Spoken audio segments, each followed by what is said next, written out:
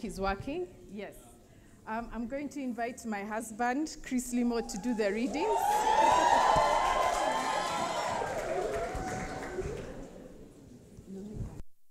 We're going to read from 2 Samuel chapter 12, verse 1 to 9. Nathan rebukes David. And the Lord sent Nathan to David. He came to him and said to him, "There were two men in a certain city, the one rich and the other poor. The rich man had many flocks and herds, but the poor man had nothing but one little ewe lamb, which he had bought. And he brought it up, and it grew with him and with his children. It used to eat of his morsel and drink from his cup and lie in his arms, and it was like a daughter to him. Now there came a traveler to the rich man, and he was unwilling to take one of his flock or herd to prepare for the guest who had come to him. But he took the poor man's lamb and prepared it for the man who had come to him. Then David's anger was greatly kindled against the man, and he said to Nathan, 'As the Lord lives, the man who has done this deserves to die. And he shall restore the lamb fourfold, because he did this thing, and because he had no pity.' Nathan said to David, 'You are the man, thus says the Lord, the God of Israel. I anointed you king over Israel, and I delivered you out of the hand of Saul. And I gave you your master's house and your master's wives into your arms, and gave you the house of Israel and of Judah. And if this were too little, I would add you as much more. Why have you despised the word of the Lord, to do what is evil in his sight? You have struck down Uriah the Hittite with a sword, and have taken his wife to be your wife, and have killed him with a sword of the Ammonites.'" The second reading is from Genesis chapter 39, verse 1 to 9, isn't it? Genesis 39, verse 1 to 9. Now Joseph has been brought down to Egypt, and Potiphar, an officer of the Pharaoh, the captain of the guard, an Egyptian, had brought him from the Ishmaelites who had brought him down there. The Lord was with Joseph, and he became a successful man, and he was in the house of his Egyptian master. His master saw that the Lord was with him, and that the Lord caused all that he did to succeed in his hands. So Joseph found favor in his sight and attended him, and he made him overseer of his house, and put him in charge of all that he had. From the time that he made him overseer in his house and over all that he had, the Lord blessed the Egyptian's house for Joseph's sake. And the blessing of the Lord was on all that he had in house and field. So he left all that he had in Joseph's charge, and because of him, he had no concern about anything but the food he ate. Now Joseph was handsome in form and appearance. And after a time, his master's wife cast her eyes on Joseph and said, "Lie with me." But he refused and said to his master's wife, "Behold, because of me, my master has no concern about anything in this house. Behold, because of me, my master has no concern about anything in the house, and he has put everything that he has in my charge. He is not greater in this house than I am, nor has he kept back anything from me except you, because you are his wife. How then can I do this great wickedness and sin against God?" And as she spoke to Joseph day after day, he would not listen to her, to lie beside her, or to be with her. But one day, when he went into the house to do his work, and none of the men of the house was there in the house, verse 12, she caught him by his garment, saying, "Lie with me." But he left his garment in her hand and fled and got out of the house. I'm so excited. The worship was great. I'm so amazed. That is our music student, Jackie, and thank you for doing such a good work, and the worship team as well. I'm also proud that some of my students, I can see them here. So I think we are representing, but we are also a department that believes that the arts belong to God. And we, the church, should not be abandoning the arts to the world. And that is why we teach in a Christian university. And some of you know that we are offering hip-hop this semester for the same reason, because we believe we need to return our arts back to God. And hopefully later in the semester, we shall be announcing that we want to go and conquer the Kenya Music Festival. And we shall be sending a choir. So if you're interested, please watch out for the announcements on our Facebook page. So today I was asked to talk about sexual harassment. And after I speak, 3 people are going to share some poetry. Like I said, we are about the arts. We shall have a poem from Charlotte. I don't know where she's sitting. Yes. And then Shingai will follow. Shingai. Okay. And then Paul will finish with a poem which was written for this occasion by Skills, but he was not able to come, so he's going to read it. So I'll just let you come in that order instead of me announcing. So once I finish Charlotte, you can come. All right. When I was asked to discuss this topic of sexual harassment last semester, it was around the time I was hearing very disturbing stories about sexual bullying in Daystar. I'm not even talking about Kenya. I had heard of students being asked to see lecturers in offices behind closed doors, of students going to administrative offices and a suggestion being made that the service would be rendered after a certain favor is given. And I have been single in this university for quite some time before the Lord blessed me with a husband. And I also know how it is to work as a single woman. You often get offers that maybe you're a bit lonely and you need some company, and this by men who made the same promise to another woman. So I know what it is like to work in an environment where you are uncomfortable because of some sexual innuendos that are made. And probably because I'm a woman, I hear most of the stories from the women as the victims. But I also know that there are some cases of women making men feel awkward, especially in the classroom and around the time of exams. But what is common in all these cases is this. It's that one party exploits institutional advantage or power and makes another person feel awkward. So one has the power to give grades, to give a service, or to falsely accuse someone, while the other feels that they have to give in to the advances if they want the service done, or to lose their jobs, or to get a bad grade that will affect their job prospects.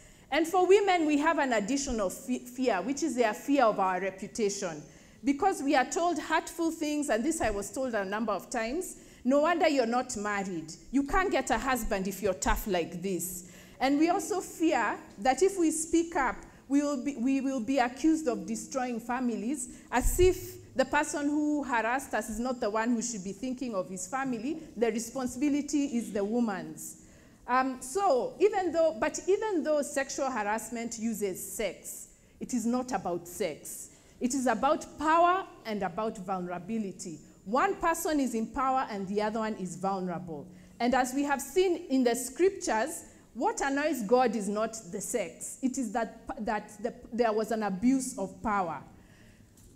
When we see in the story that Nathan gave, okay, we already know what the story of David and Bathsheba, of a woman who was on the roof, a husband at war, and a king who abdicated his responsibility and tried to cover up his sin by murdering Bathsheba's husband.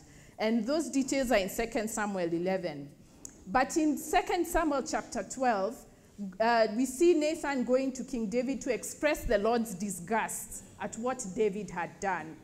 And in the illustration that Nathan uses, a rich man, and we'll call him Tajiri, who had more than enough, decides that he's not going to lose anything, and that someone with much less than he had, let's call him Maskini, would pay the price of feeding Tajiri's guests.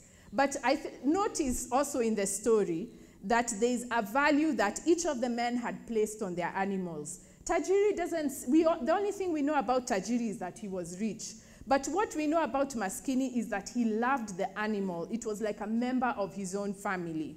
So why on earth would Tajiri go for Maskini's animal? And from my perspective, I think the problem was that Tajiri actually admired what Maskini had.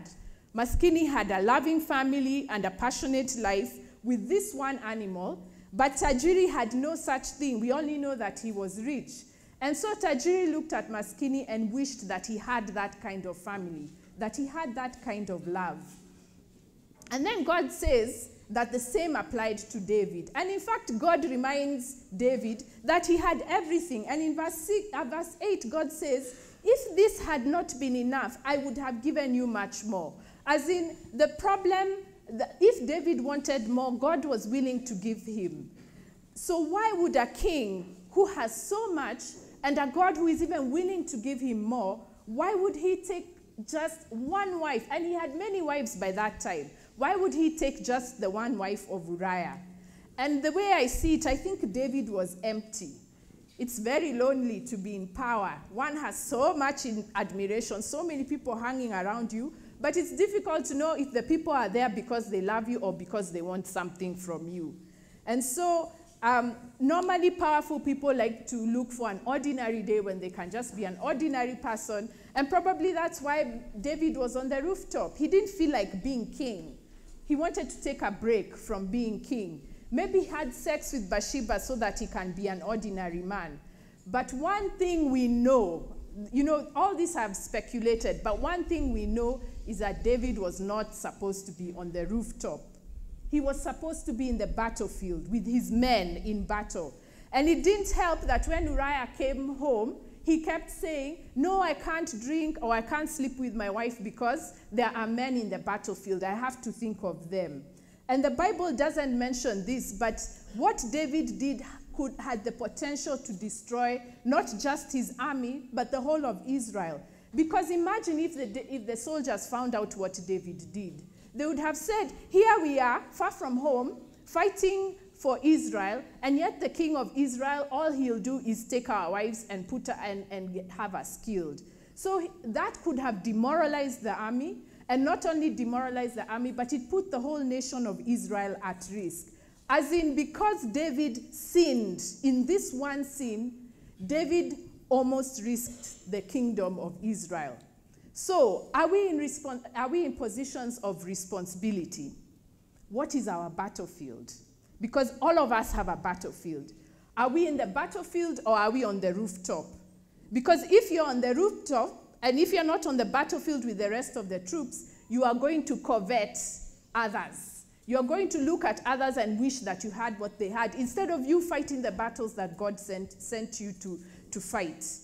For example, in our education system, we know we have taken so many shocks over the last, let's say, 3 months. We have been basically told that the education system does nothing. You will hear people saying graduates are nothing, which I think is very unfortunate. And our education system has been so commodified that the parents and students care more for certificates than for learning. And the students copy-paste, and remember we talked about that last year.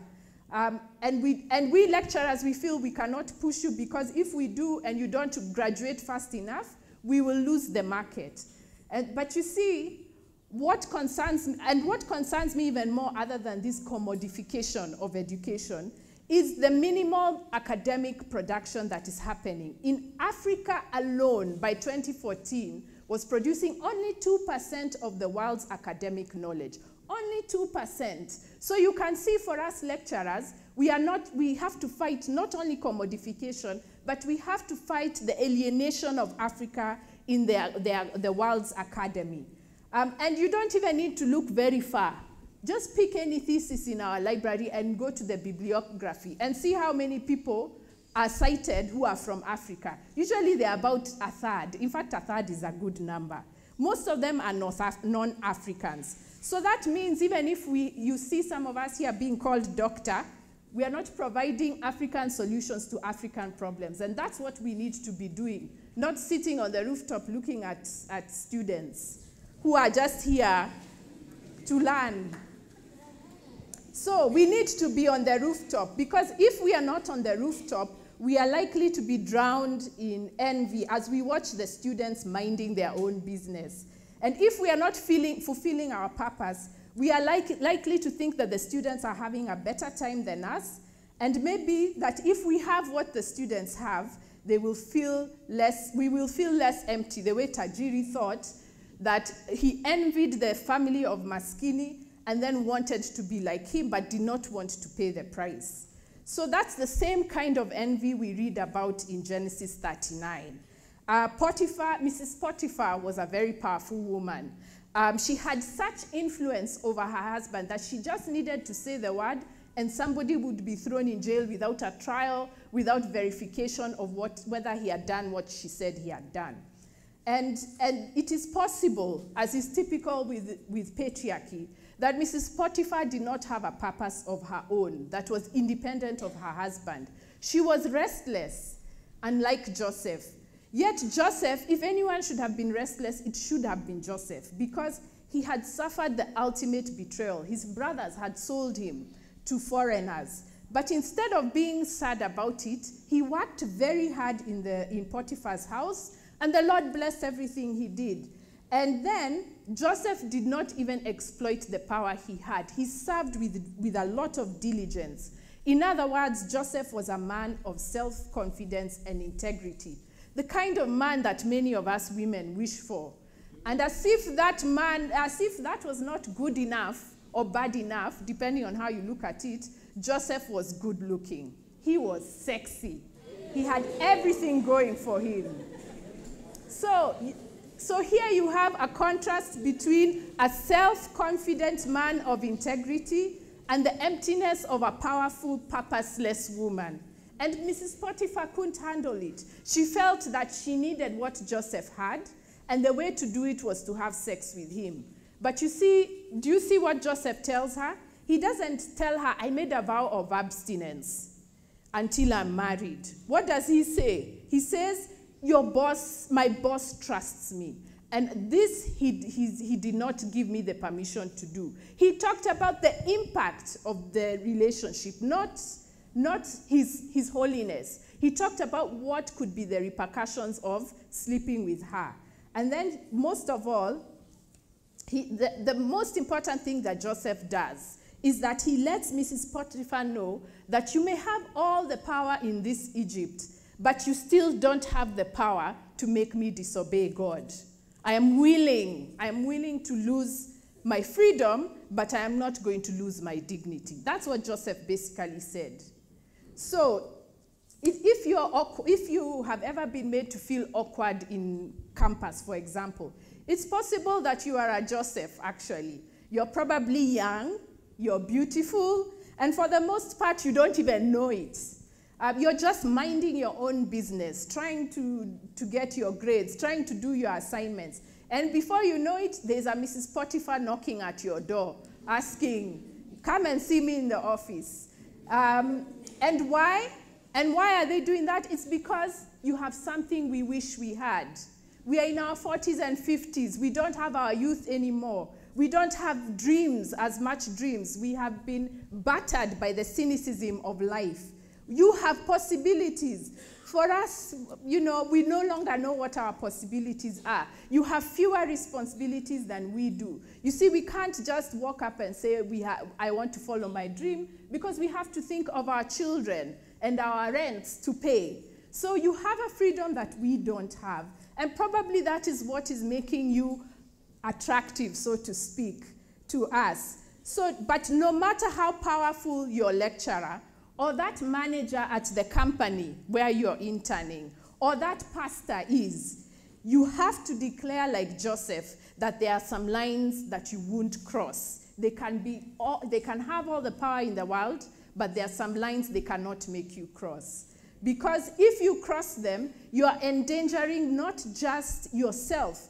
And that's what we talked about last semester when I was talking about there was a sermon I preached where I was saying, your story is enough.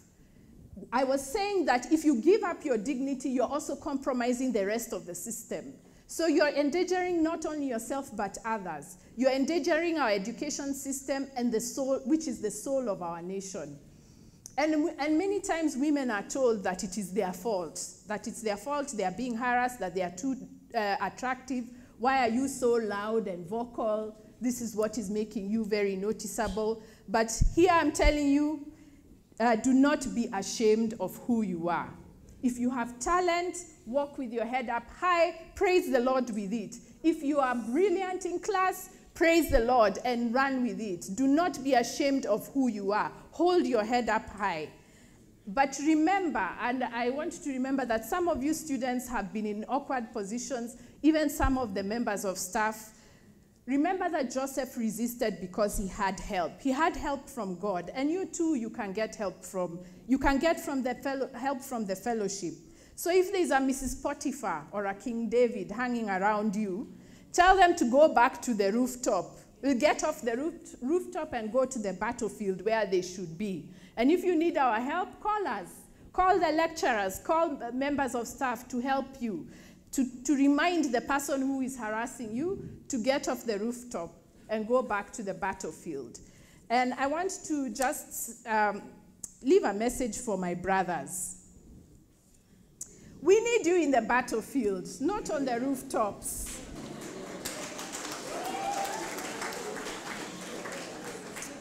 Our history as a people is a history of women and men standing up to oppression and saying that we have dignity as African people. But what is happening now? The men we are being told are men are the men who sell drugs to our kids. And those are the role models for your sons and the predators of our daughters. What have we want you men, because you told us that you are our protectors. What have you said to these predators who are feasting on our youth, who are stealing their money? These young people, some of them are not going to have enough money to have a business. They are supposed to borrow, but the money they are supposed to borrow has been stolen. Where are the fathers and the protectors to say enough of this? Where are the fathers and protectors to say that the women should not be victimized? We want you in the battlefield and not on the rooftops. And I know, for example, Caroline Mutoko said something that I remembered yesterday when I was with my class. She said that the university has become the last vestige of my ego, meaning that what we talk about here, especially as lecturers, is do we have a master's or a PhD? How big are we? And when students challenge us, we tell them, who has the PhD here?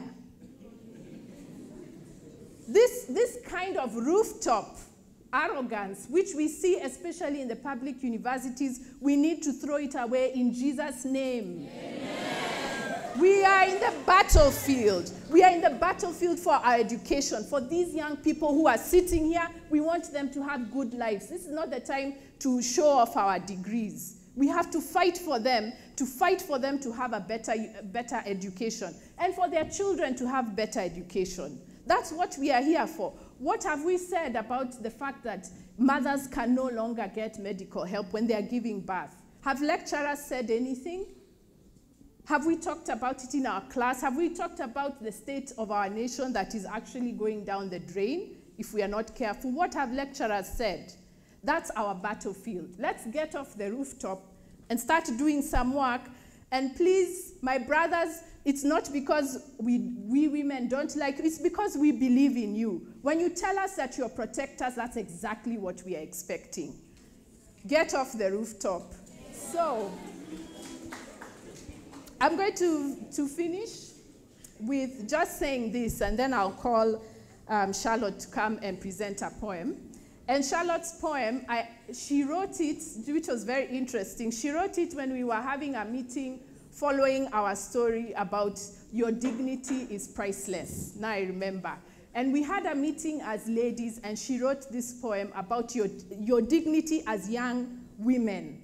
And then after that, we're going to have a poem by Shingai, but I want to talk about the last poem, which is by a man, so that you don't tell me that I'm bashing the male child. It's by a man, and it's just about what I'm saying. You know, are the men in the battlefield or are they on the rooftop?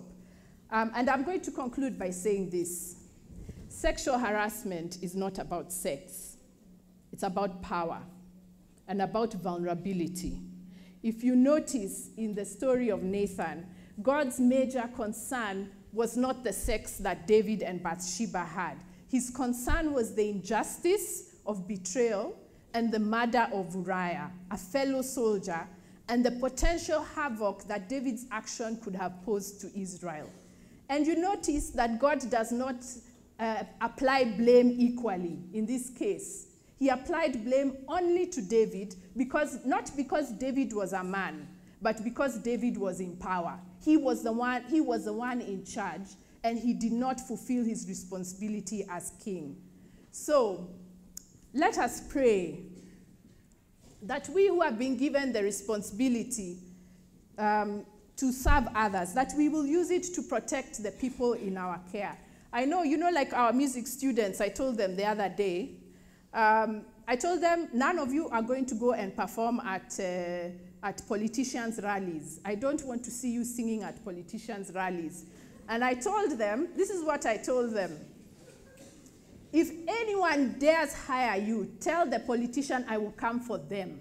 I won't even come for you, I will come for them. What are they doing with my students?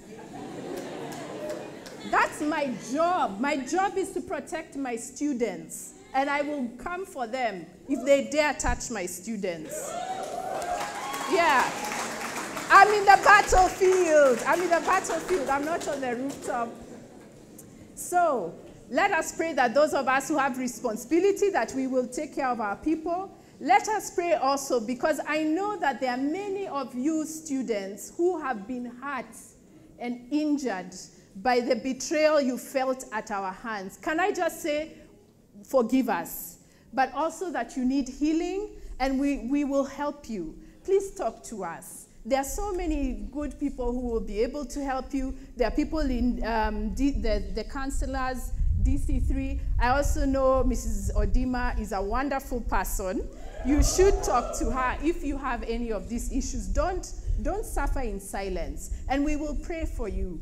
And then let us pray most of all that we remain in the battlefield, struggling for the integrity of our students and for the dignity of our people in this great nation called Kenya. Let us pray.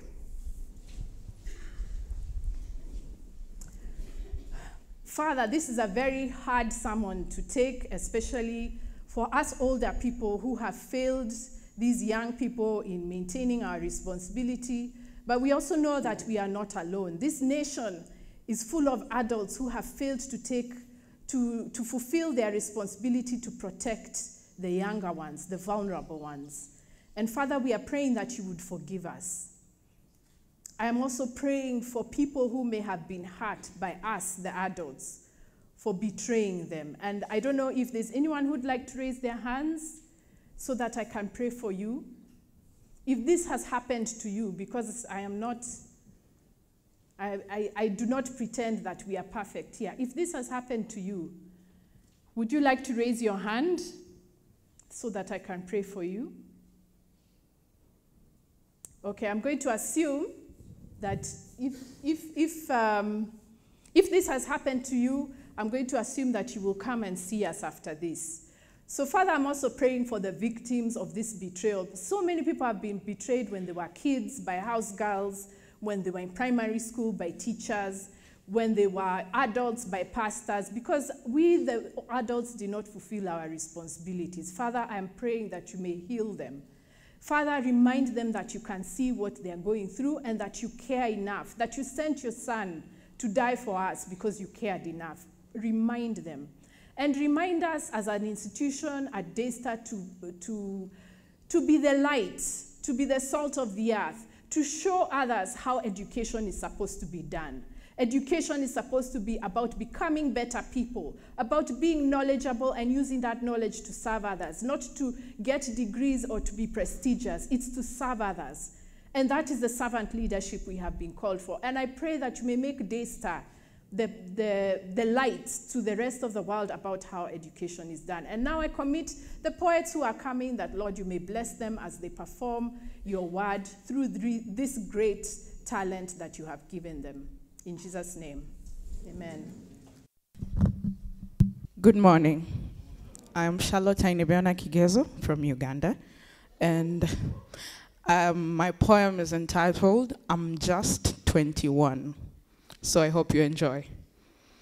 I was inspired to write, not because I was listening to Bob Marley or Lauryn Hill, but because I'm 21 and the society has decided I will not dream.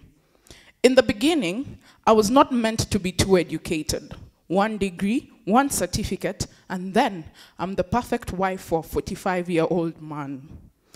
I am lonely at 21. I am growing old at 21. I need babies soon at 21. Now, these are the reasons to why I'm getting really fed up of this world. I mean, I'm only 21. I have just started understanding who I am. A woman, yes. With needs, yes. But still, I have standards. I still have dreams. I want to tour. Probably meet Oprah. Maybe win an Oscar. Or write a play and watch it make it to the Emmys. What is wrong with dreaming? I mean, I'm just 21. I'm still very adventurous. I still giggle when my own father gives me a compliment. I mean, I am just 21. Let me enjoy. Thank you.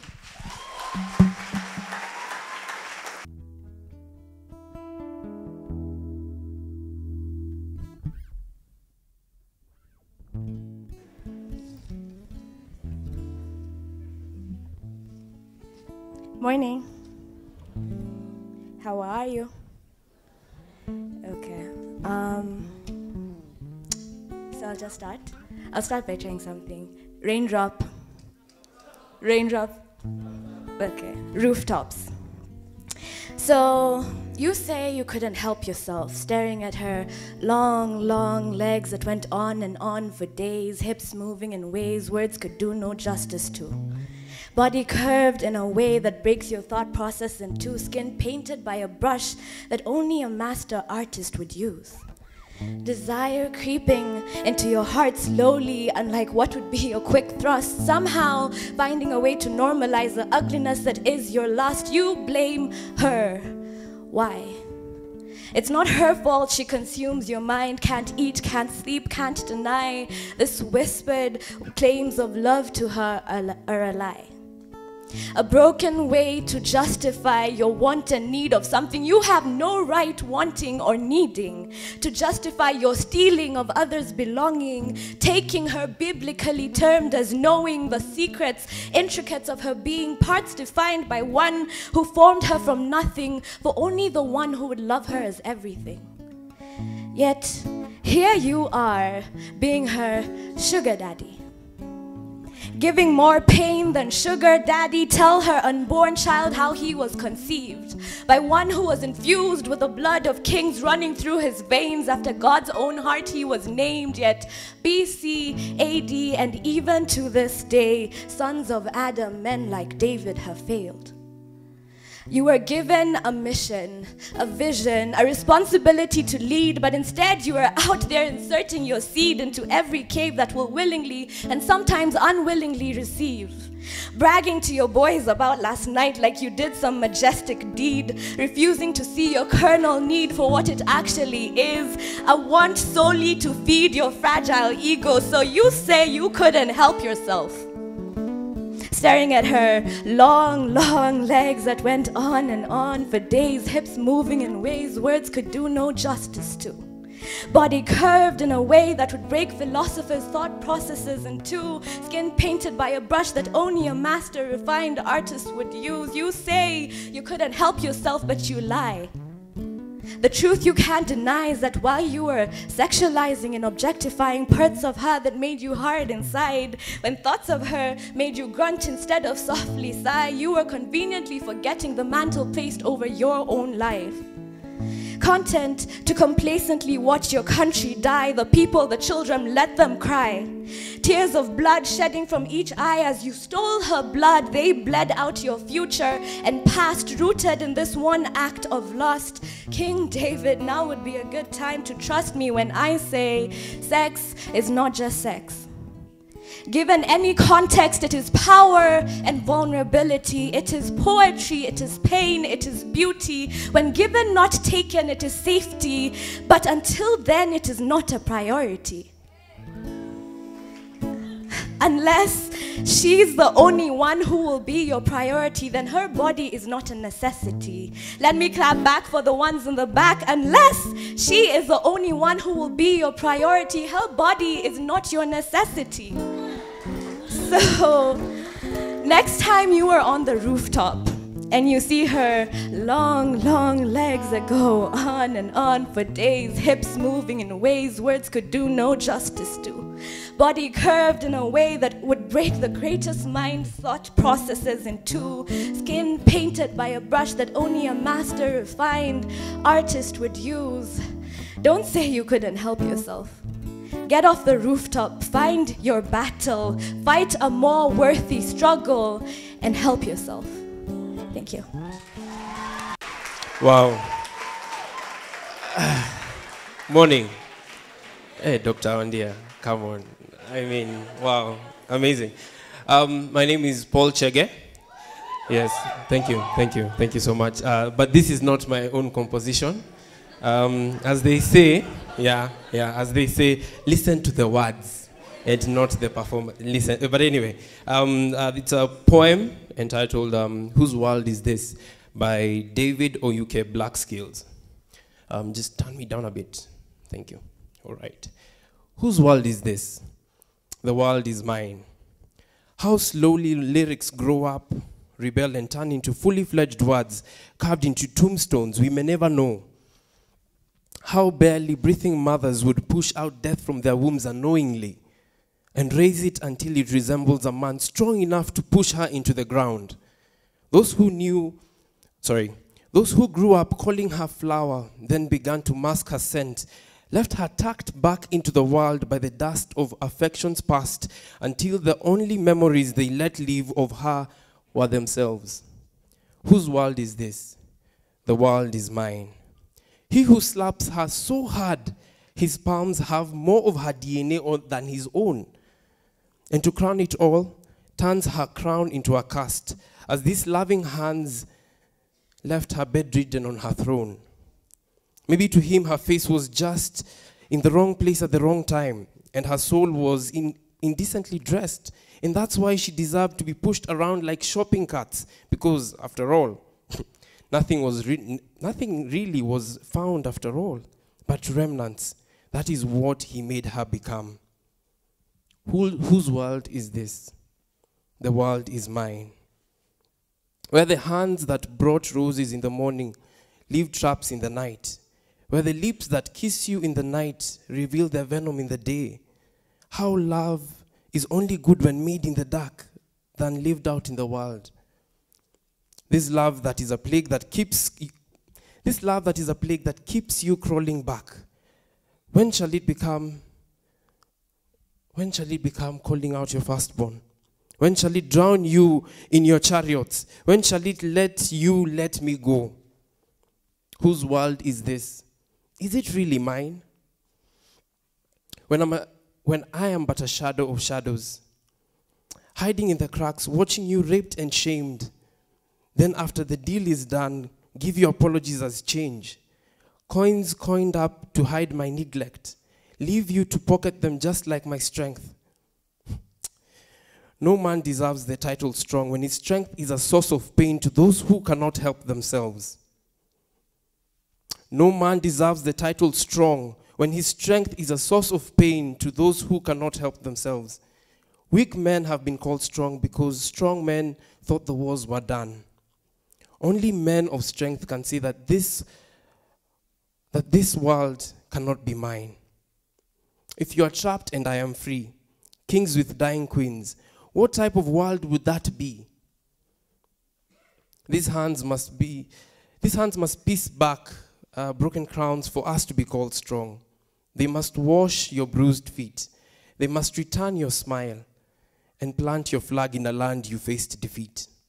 Make you feel safe among hungry lions, for what a lion to a man they call king. A man for your love who will become both lion and bear, storm and whole, just to bring you back to the sun. Build your refuge from a rubble of the world they left on your back. Lay down lives because we know when you leave, then we will live forever. Whose world is this? When we put back our armor and guard our gates, then this world will be yours, and we will be the men who would always remind you of it. Thank you very much.